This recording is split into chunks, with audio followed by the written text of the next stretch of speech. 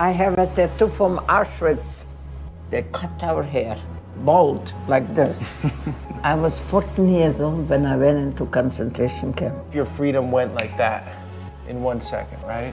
And to me, that means everything, to be free. I guess God is good to me. He wants me to tell the story for everybody.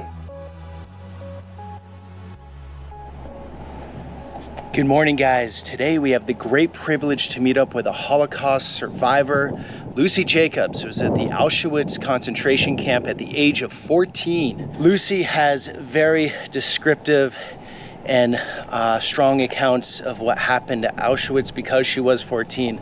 Very few survivors from that experience are still alive here today to tell their stories. We're gonna meet her, I believe, in her apartment, or at least in the waiting room here at this senior assisted living facility.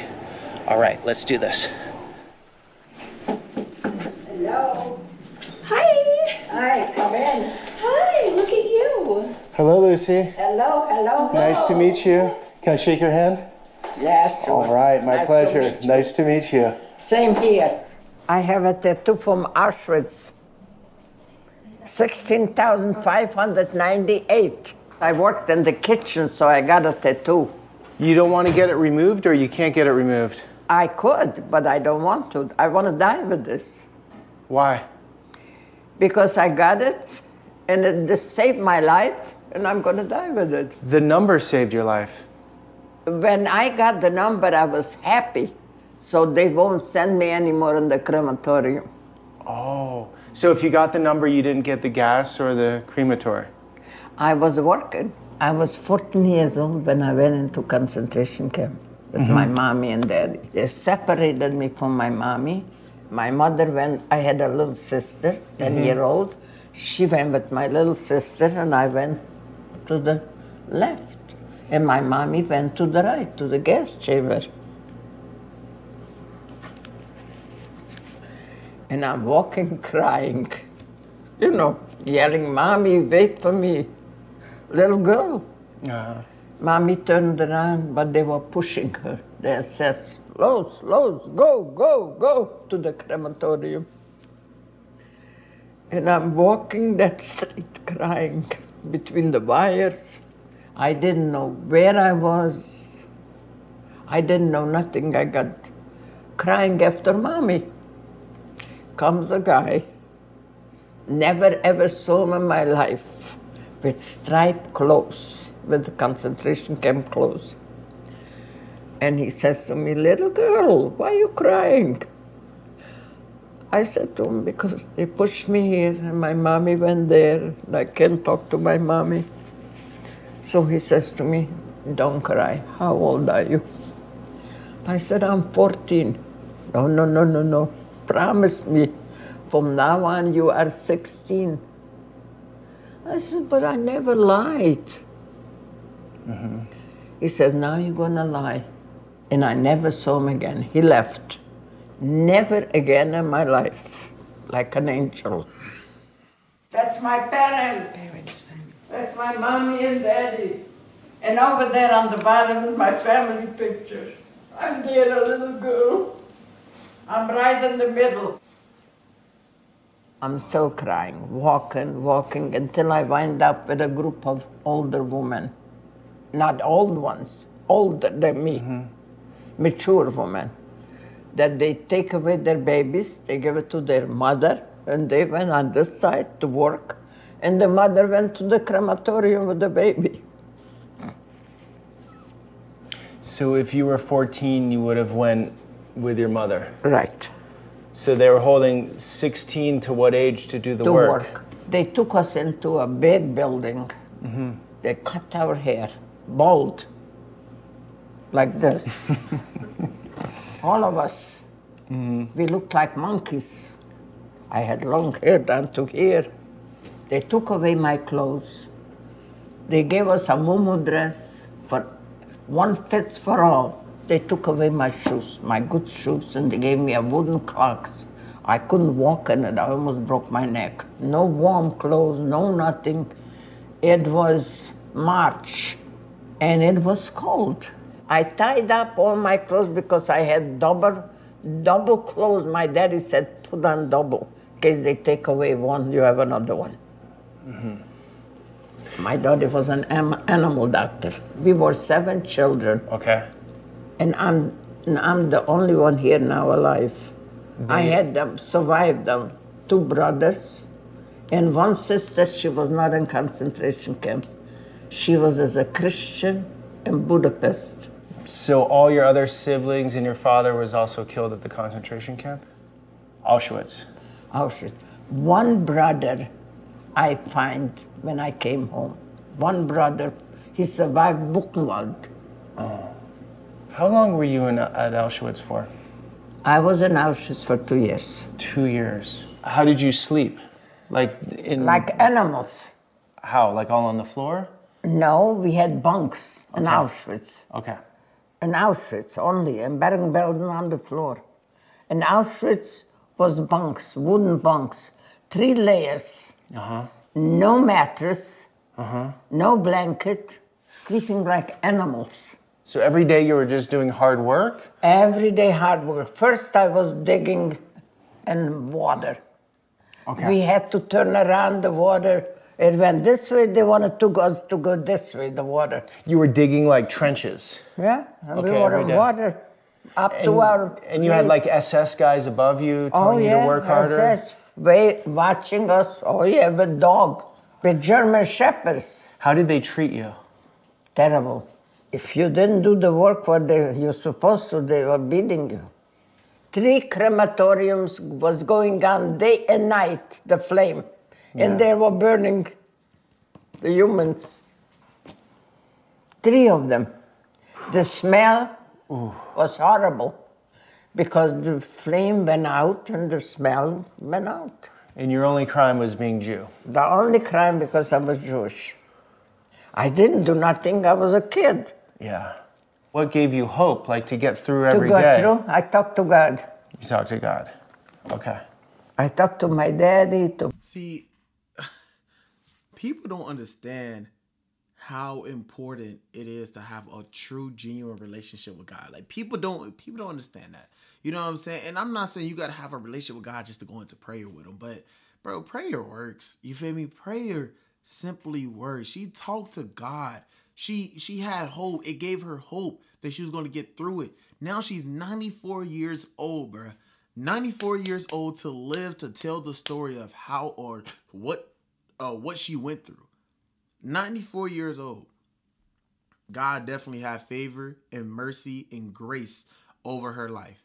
Because 94 years old to be able to tell the story of what she went through during the Holocaust. Something that a lot of us don't even really talk about. You know what I'm saying?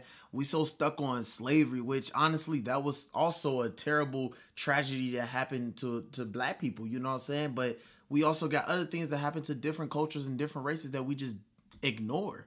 You feel me? Like, I truly believe that because I'm black, I believe that I'm not the only, or my race is not the only race that has been through hell.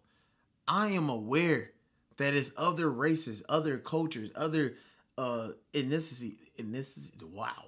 Wow, that did not come out right. There's other races and cultures that has literally been through the same or even worse than what my people that are my color have been through. You see what I'm saying?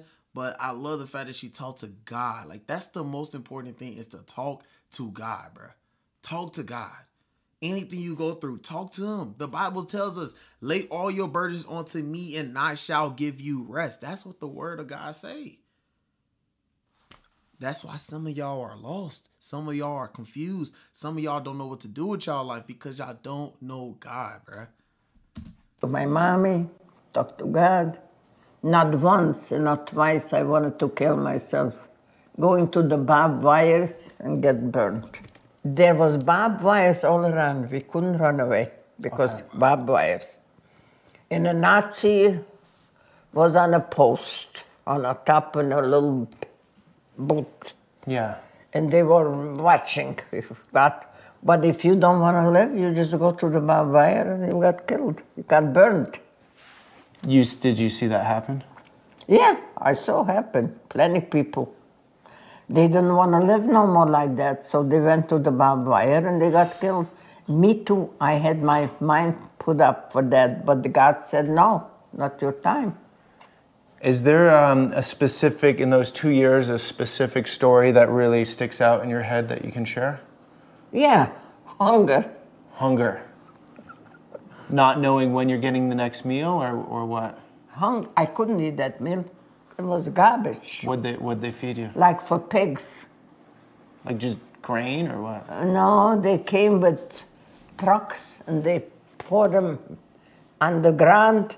Beets, those beets. Oh, yeah. And we cut them up with the sand, with everything, went into kettles. Oh, yeah. And they cooked that and then they served that for the people. Once a day, we got served. Once a day. 1 meal a day. 1 meal a day. What about water? In the water. In the morning, we had chicory coffee. You know what chicory means? Imitation coffee. So That's what we had. imitation coffee and beets. And then you had to work all day. Yeah. So you were skinny. How much did you weigh? Like a rail. Who weighed themselves? Who had a scale? But everyone looked like this. Huh? Everyone. So when you're in it, you have no idea you'll be freed. You No. had no idea. No. So you're like, this is the rest of my life. That's right. And I figured if this is the rest of my life, and if I'll get tired, I kill myself. Did you make friends there? With other prisoners? With other halflings, they call them. Half what? Halflings, halfling. That's in German. Okay. Partner. I made a friend that we became like Lager sisters. You know, she was my age, so we became like two sisters. And we were on the Dead March together too. I was on the Dead March. From Auschwitz to Bergen-Belsen.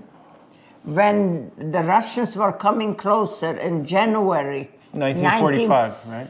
45, right? They were coming closer to liberate Auschwitz. So they took us, I was the last one in camp because I worked in the kitchen. So they took us on a dead march to march.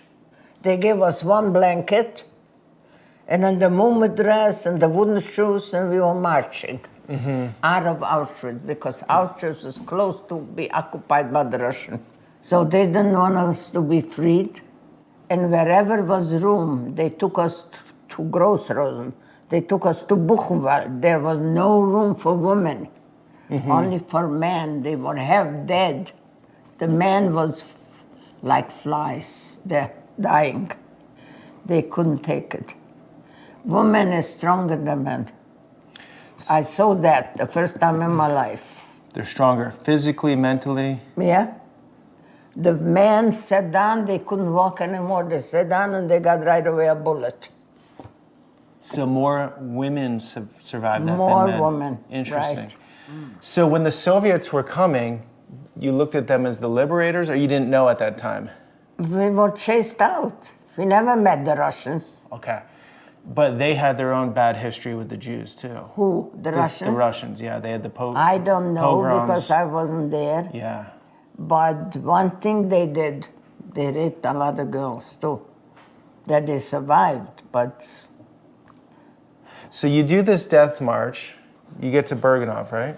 I did the death march and we tried a few camps. And it was no room for women, only for a few men. Okay. So they took off the men and we were still marching. I remember in one city we had Red Cross was there. Okay. And they wanted to give us a little food. We were starving. Yeah. So they said, you're not allowed to talk, one talk. You're not allowed to ask anything, you're not allowed to open your mouth. So they gave us a little coffee with I don't remember what else. And that was when we were marching. And from there we marched again, and they didn't have room in this camp and that camp for women. So what did they do, the Nazis? They put us on cattle trains open wagon, cattle trains, and from there we went to Bergen-Belsen on the train, on the cattle train. I don't remember what city we started, and we went open wagons. It was winter. We were like penguins hugging together because we were cold, no clothes. And we wind up in Bergen-Belsen. Bergen-Belsen, I came off from the train, from the wagon. And when we got into camp, it was a typhus outbreak. That was a camp full with typhus. And I didn't know, but I had a girlfriend that I made as a sister in camp. And I said to her, we're gonna wash up and we're gonna go and see who's working in the kitchen. Yeah. We worked in the kitchen. So we did that. Next day we went and washed up and we went into the kitchen. You were not allowed to go in, you could get a beating. So I said, we get a beating, we get a beating. There was the SS, the old SS that we worked for in Auschwitz, in Birkenau. And he says to me, oh my God, the kleine Lucy, the little Lucy is here. Oh. He recognized me. Yeah. I said, Herr Oberscharführer, that means, you know, big person. I said, can I come back to work? Please, please, I don't want to sit. There was no bunks, only on the floor. Yeah. Nothing, just on the floor, not even wooden floor, cement. So I said to my girlfriend, we're gonna die here. We survived all that, and we're gonna die here because there is no bed, there is typhus outbreak. So we wind up working in the kitchen a little until I got sick typhus myself. Bro, I real life could not imagine going through what she went through. You feel me? I couldn't imagine going through that. You know, like really being, even though like my race has been through slavery. You know what I'm saying? And I'm pretty, like I said, it's other races and cultures that's been through worse or even the same. You know what I'm saying? I don't want to say worse because I don't feel like there is no, oh, this happened worse than this and this happened worse than this. Because at the end of the day, bro, a tragedy is a tragedy. You feel me? You may think, some people may think slavery was worse than the Holocaust. Some people may think the Holocaust was worse than the slavery. Personally, nothing is worse than worse or better than better. Like, bro, all tragedies, they both was bad as heck. Okay, so I just couldn't see myself going through this, you know what I'm saying? Going through chambers and going through all this different stuff, working so hard and being fed like dogs because I'm a certain race or because they have something against this particular group of people that they have to torture this particular group of people. For what? I don't know what they're going to accomplish when doing this, but I just couldn't imagine going through this type of pain. And I ain't gonna lie, like this generation, I ain't gonna lie, we have a bad habit of complaining. But bro, it's people out here that lived before us that actually went through so much. And what we're going through now ain't nothing compared to what they were going through. You feel me? Or even the people that lived through slavery, even people that lived through the Holocaust, even the people that lived through certain tragedies that happen in life. It's the amount of pain or frustration or whatever that we're going through now is nothing compared to what they went through. And we sit here and complain so much. She said the best thing that happened to her in the beginning of it, she said the best thing that happened to her is being free. And she don't want to take that for granted. Like just freedom, having the freedom to do what she is, to do what pleases her. That's the most important thing to her is having that freedom. That's powerful, bro. Do you remember the SS officers? Do you remember their faces and how they looked? I had, they were older because they couldn't send them on the front. Yeah. So they sent them to concentration camp to watch the people. So you think these are evil people or brainwashed people or what kind Brainwashed. of people? They're just brainwashed. Brainwashed. So anybody can become brainwashed? Yeah. So anyone could be an SS officer? Anyone could be an SS. If they're put into fear enough and manipulated enough. Brainwashed. They all were brainwashed. And they did their job. So they thought they were doing the right thing. Sure. Did you feel at this time you knew the war was ending? Because you're getting moved around a lot? No, because we were still with the Nazis. Okay. And then when the war ends, it's just like one day you're let free? How does that work? Sweetheart, I was sick, typhus. Yeah. I was in the hospital Okay. when we became free. And they came, they shook me because I was half dead. Don't die, we are free. I didn't pick up my head. After a few days, they had to teach me how to walk. I couldn't walk. Because you're so sick. And then once you could walk... They took me to a hospital from the floor because I was half dead. They find me half dead, the British, when they occupied Bergen-Belsen. What was your actual age then? 16? Yeah. So on the records you were 18, but you were 16. Yeah, right. I would be 16, they would never marry me in Czechoslovakia. Okay. You had to be 18. You got married right away? I had to, I had no home. You met a man? Nobody to feed me. How'd you meet the man? Through my uncle. Okay. They were together in the army, officers. Mm-hmm. And he knew him. He was 20 years older, but just married. He was 36. Yeah. That I have a home. Yeah. He was already in business. Mm-hmm. And he had a home. He never was married. So he was 20 years older. Did you get along okay? Yeah, he was an older man. He was very jealous of me. Oh, really? You were a very attractive young woman, I bet. After, not right away, after I came to myself, I guess I was attractive and he was jealous. Yeah. 20 years is a lot of years in between. So you went from a very horrific situation to another difficult situation. Right, but I had no choice. Yeah. I had nobody to feed me. I wanted to go back to school to finish my school. Okay, did you? No. You didn't? I couldn't. Okay. I had nobody to feed me, nobody to take care of me. But once you got married, did you go back to school or no? No. Okay. I went to work. You went to work. He had a business and I went to the business every single day. Even when I was pregnant with him, I went every day to business. So what was culture like that then in Czechoslovakia? It's 1946, on the streets, the war ends. Is there everyone trying to forget it? No. Is there a lot of tension on the streets with people? No, I will never forget it in my life. Of course you won't forget it, but I'm saying, what was the feel like? It was a normal life. It was normal life? Yeah. Czechoslovakia was then a normal life. I mean, my husband was in the army, he was an officer. He had a store, he had an apartment, he was... Did they accept the Jews then? Yeah. It was like nothing happened? Nothing happened, the war was over.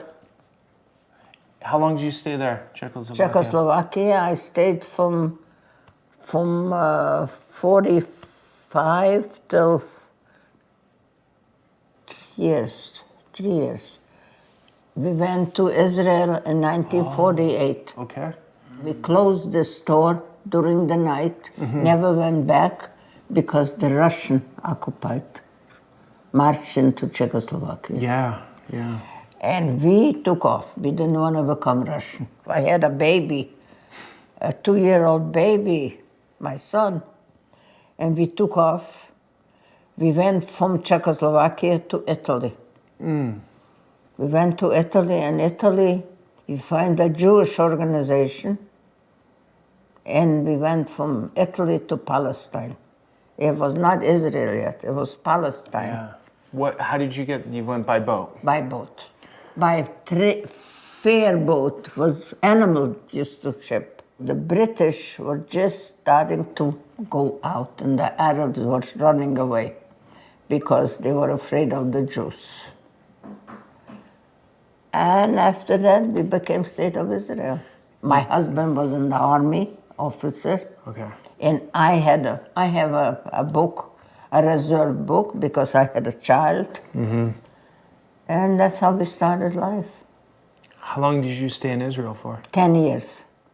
10 years. We had a hard time. It wasn't We went easy. to Israel when Israel was not Israel yet. Yeah. No electricity.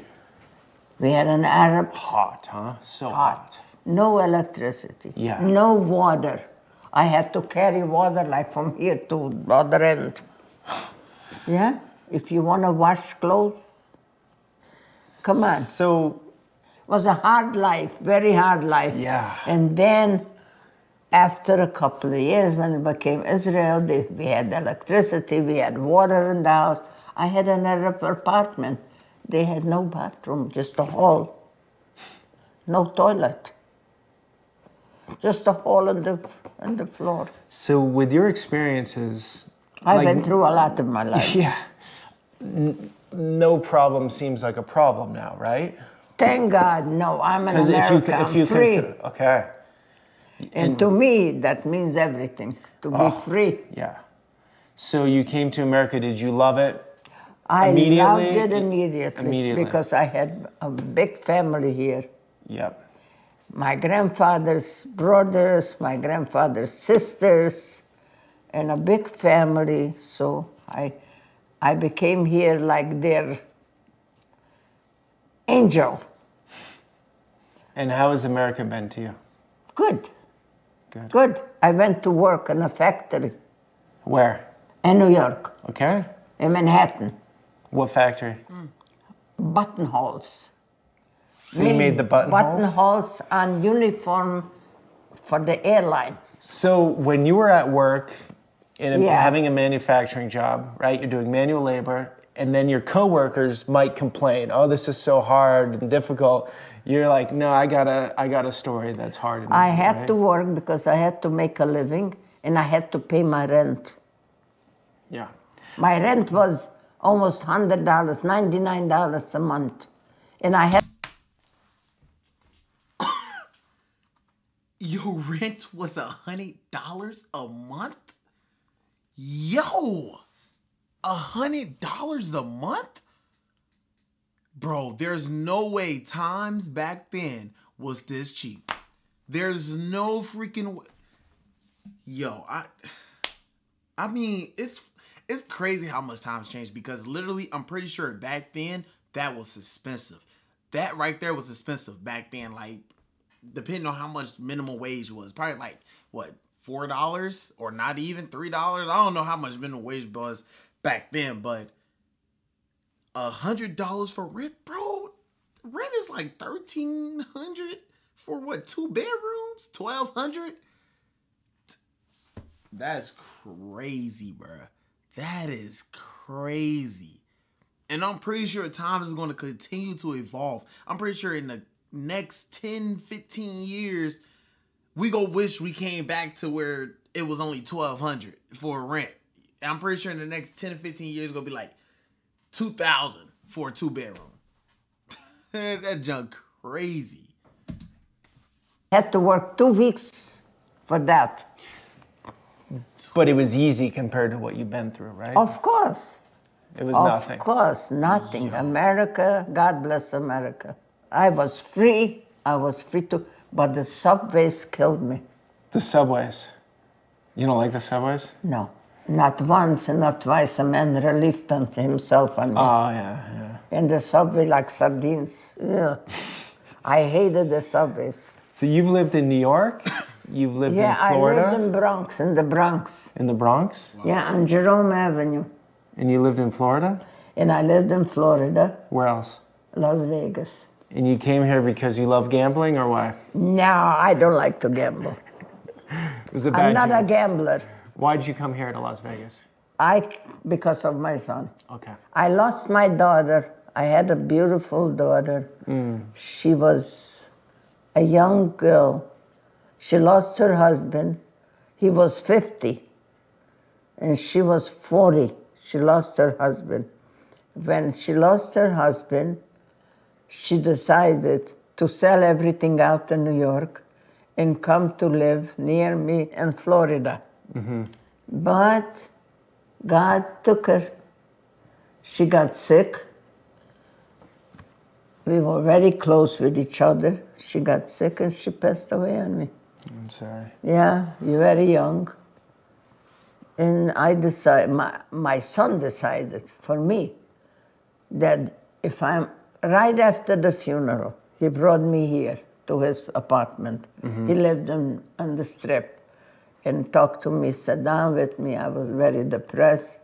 Mom, I find the place is gorgeous. It's clean, it's new. You're gonna meet people, you're gonna mingle, you're not gonna be alone in the house. So I thought about it. I said, look, I only have one child left, my son. So I made my decision. I gave up everything there, sold everything out there, and moved down to Las Vegas. What would you have to tell young Americans that haven't gone through, well, really any American hasn't gone through the experiences you went through? What would you have to tell them? What could you let them know?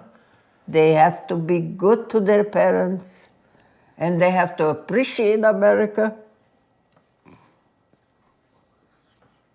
Yeah. It should never happen to them what happened to me. Yeah.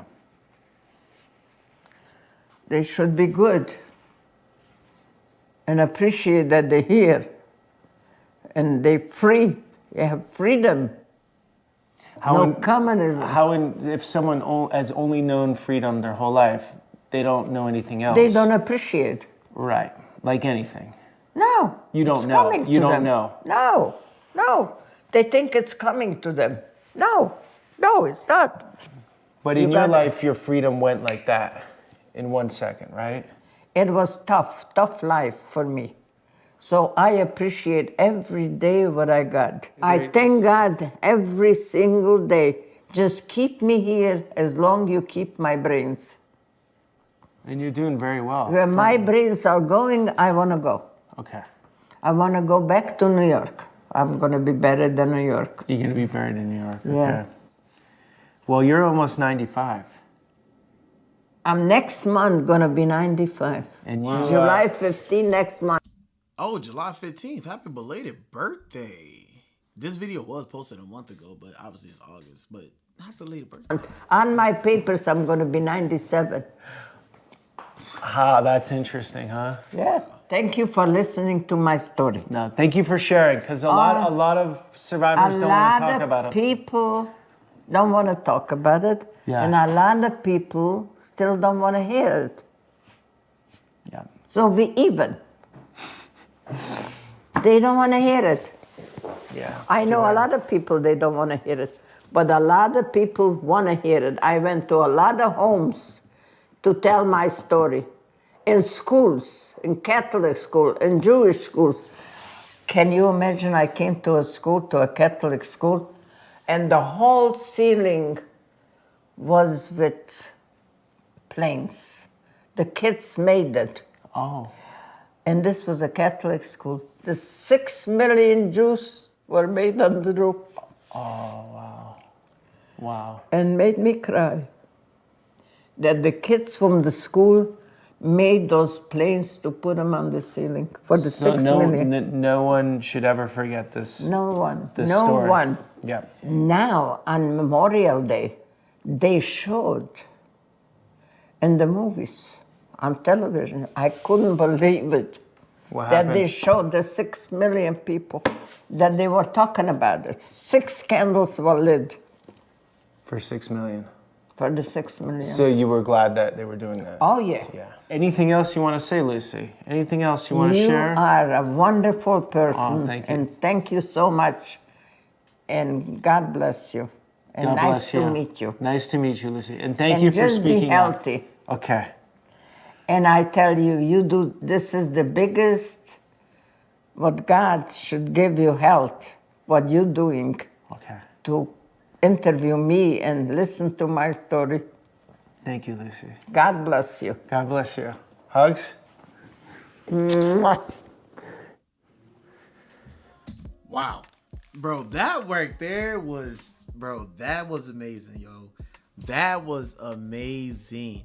I feel like a lot of people take their, like she said, a lot of people take their freedom for granted. And I'm not gonna lie, like, sometimes I do complain a lot. You feel me? I complain a lot because obviously my whole entire life I've been free. You feel me? I never had to go through anything. That's why so many people, they complain so much, or they complain about reparations and all these different things. But bro, it's so many other races, cultures that's been through hell just how black people have been through it. Like, that's why I say it doesn't just stop at black people. It doesn't. Her story was sick, bro. Not sick as in, oh my God, it was cool. No, it was sickening. Because people actually did this to her. She was 14 going through all of this. Her freedom was snatched away from her in the blink of an eye. But yeah, we complain so much on this earth. We complain so much in America. You got people who talk so down on America. You got Americans who step on the American flag. They do all these different things to the American flag, and they just don't understand how blessed they are to be in America. You got so many people coming from other countries to come over to America so they can have freedom. But we complain so much about America. We say, oh, America this and America that. And like I said, I'm not a person that's going to sit here and think I'm all perfect, dude. And no, I'm not. I complain too. You know what I'm saying? But honestly, after hearing her story, who am I to truly complain about what America is doing right now? Yes, it could be better. But at the end of the day, what she went through, and I'm pretty sure what everybody else done went through this tragedy, I don't want to face that. I know I can't go through it. I know. She was strong to pull through that, just having hope and knowing that God was going to bring her out. She's strong for that. Me, I don't know. I just couldn't imagine myself going through that type of tragedy. But it's good to hear a 94-year-old talk about the Holocaust and her experience in the Holocaust. That was an amazing story, y'all. So y'all let me know what y'all think about this in the comment section below. It is 1 o'clock in the morning right now. I'm low-key a little tired, so your boy finna go ahead and go night-night. So make sure y'all hit the like button, subscribe to no post notifications. Y'all let me know what y'all think about the story. This was an amazing, beautiful story from this wonderful, beautiful lady named Lucy. So yeah, shout out to who actually did this. Shout out to Peter Centuriolo. I think that's how you say your name, brother. Shout out to you, man, for, you know what I'm saying, allowing her to speak out on what she went throughout this entire tragedy. So yeah, man, I love y'all. God bless. Stay blessed. Peace.